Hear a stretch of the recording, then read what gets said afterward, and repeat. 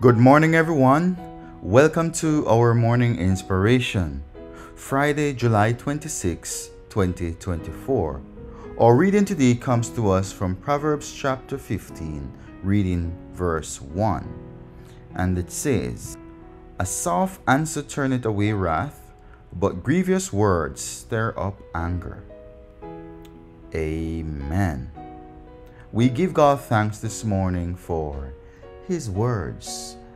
And it is very important for us to understand this principle because we live in a world where it seems to be such an aggressive place.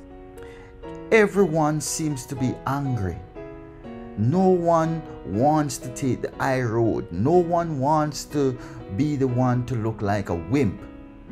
So if someone offends us, if someone says something that burns us, then we have to respond in kind and we have to say something even worse to burn them.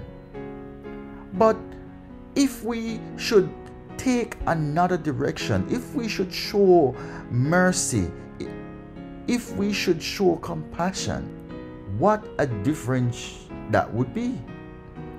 And so the reading this morning is reminding us that aggression is not attractive.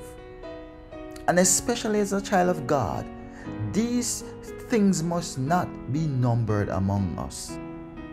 The Bible says a soft answer, a soft answer turn away wrath, but grievous words, it only makes the situation worse. So if someone says something to us that offends us, yes, it hurts, and sometimes it takes us off guard. But we should remember that, as the Bible says, as best as possible, we should live peaceable with all men. So in other words, you don't have to respond in a very unkind way to the person. You can state your claim and do it in a very respectable and in a very, responsible way. Because no one is saying that if somebody disrespects you, you must not correct them or you must not reprove them or whatever. But the manner in which we go about doing all of this, that is what is important here. And of course, sometimes you can just choose to walk away. And I know me saying that is like me telling you a bad word, because a lot of us feel that, okay, then we need to attack every situation that is presented before us. No, who told you that? Sometimes you can choose to walk away. And you walking away doesn't mean that you are weak, doesn't mean that you can't stand up for yourself or anything like that. That's what the world would want you to believe. And that's what the enemy would want you to believe. But that shows strength. It shows strength. Because think about it. Whatever someone does to you, you can do it too to them. And even worse.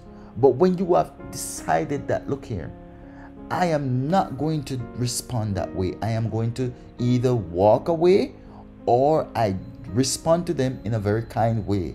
That takes a lot of strength. That's not weakness. That's courage.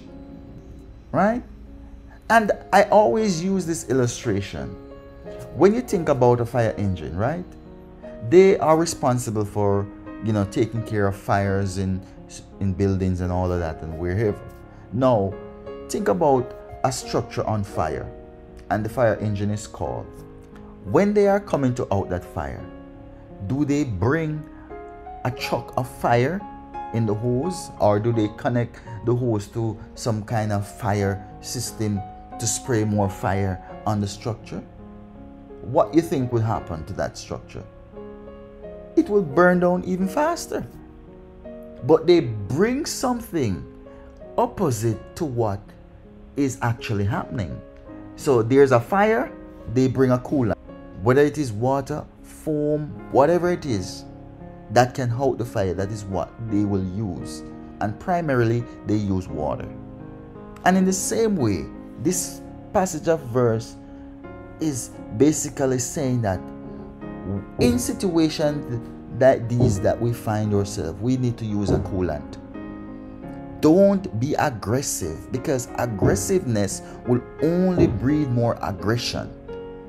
But when you use something opposite to the aggression, when you use calm approach, when you use a humble approach, then that would be more effective than you think. And so, let us understand that when we are standing as light bearers, then we need to allow our light to shine. We are not representing ourselves, we are representing God and heaven. And so whatever we do or say, it will reflect. It won't change who God is, but it would be an embarrassing moment for us to claim that we are representing this man who is of kind and loving character, but yet still we are not acting as such. And so this morning, I encourage all of us that we would learn to be humble in our approach when we are dealing with others, and do not behave in a unbecoming manner. Use your heart and let the Holy Spirit work out the fine details for you. So I encourage you that today that you will put this verse in practice. If something arises, whether it is in your workplace, school, home, wherever you are, use a soft answer to deal with the situation, and if need be, just walk away. It won't mean you're weak. It just means you are wise. May God continue to bless us, and may God continue to keep us as we seek to walk in His way. Amen.